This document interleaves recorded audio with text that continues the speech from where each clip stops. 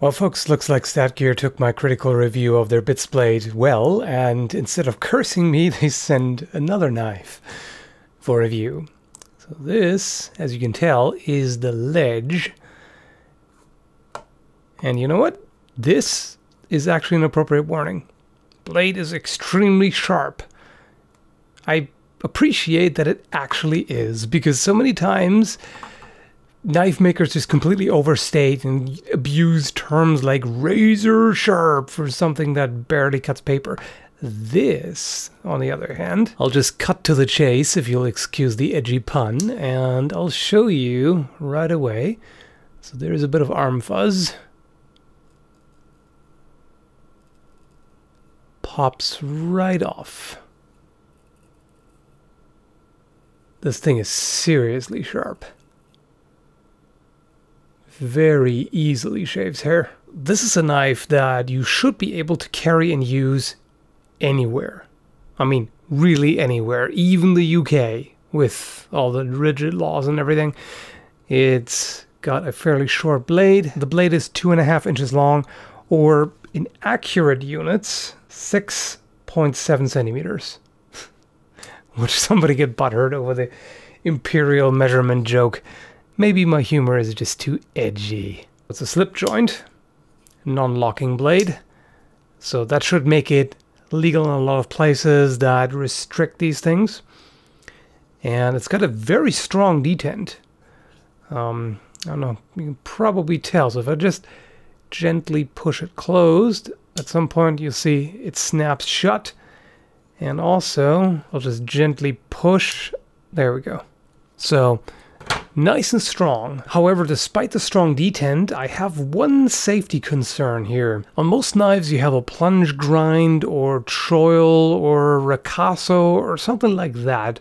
This one here goes all the way down with the sharpened edge. And that may seem like a good thing at first glance because, oh, well, that means you get more edge. But in case of a slip joint, if this actually does close on you, you can see the edge is going to make contact there. Whereas on the Spyderco here, for example, I can actually push this down and the choil will just make contact with my finger instead of getting cut. Also, when resharpening, it might be difficult to reach the edge all the way down there because you might be bumping into parts of the stone or ceramic rod or whatever you're using for sharpening. Although it looks like you could actually remove the blade and then sharpen it outside of the handle. So, and either way, all that being said, I can definitely understand wanting to use as much of the blade for the edge as possible because it is fairly short, so it is nice to have more cutting edge. The blade is made of D2 steel, which is well known for its high quality, and tempered to a hardness of 59 to 61 on the Rockwell C scale. So nice and hard, should be a very durable edge. The handle scales are made of G10. You've got 2 layers. On this one, this is black on black. There's a much nicer looking version that has red underneath the black, and there's also a brown and black version. The handle scales are textured, and the lines also add some traction. This overall very comfortable handle in the hand. I like the generous finger choil here, and it's enough for 3 fingers to wrap around. It is fairly short, but you do get quite a good grip on it. The corners on this are only slightly beveled, just enough to be comfortable. But on this design, it makes sense to have a fairly strong angle here, because that gives you a better grip, which is important on a small knife like this. You can see the steel liners there. Overall, seems like a very solid construction and properly fitted. If you look at the centering of the blade, looks very good. In fact, I'd call this perfectly centered.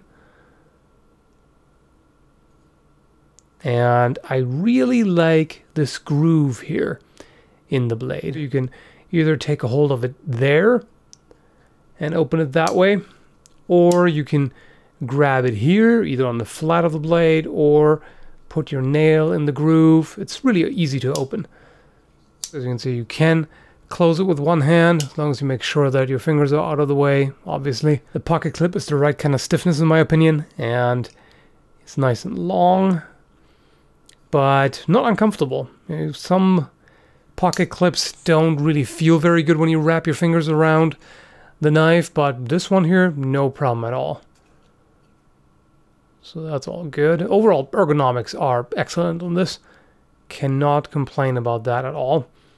And the sheep's foot design here. This, again, is going to be good in places that are fairly restrictive when it comes to knives.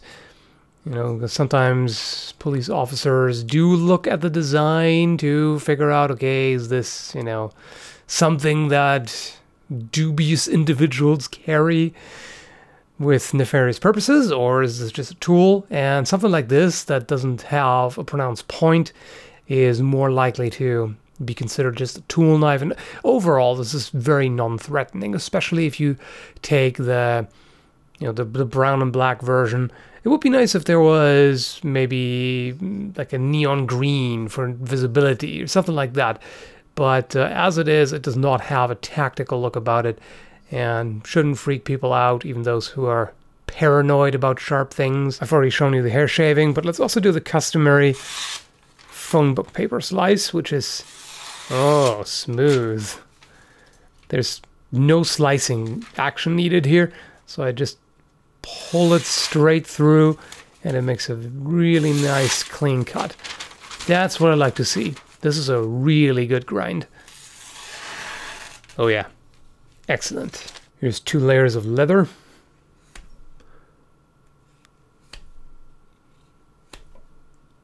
Oh yeah.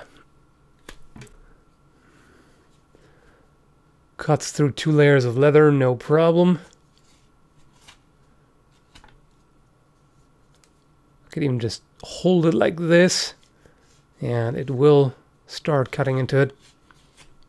So I'm quite pleased by this.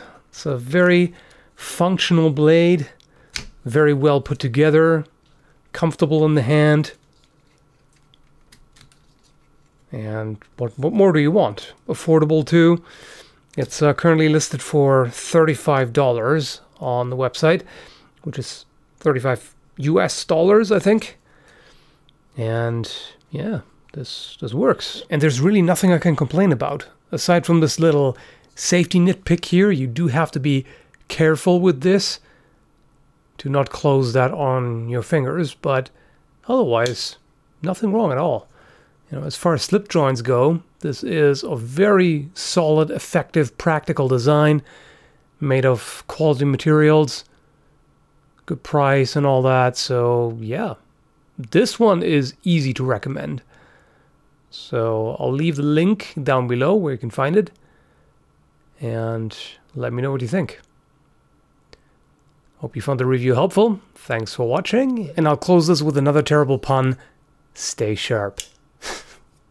Have a good one, guys.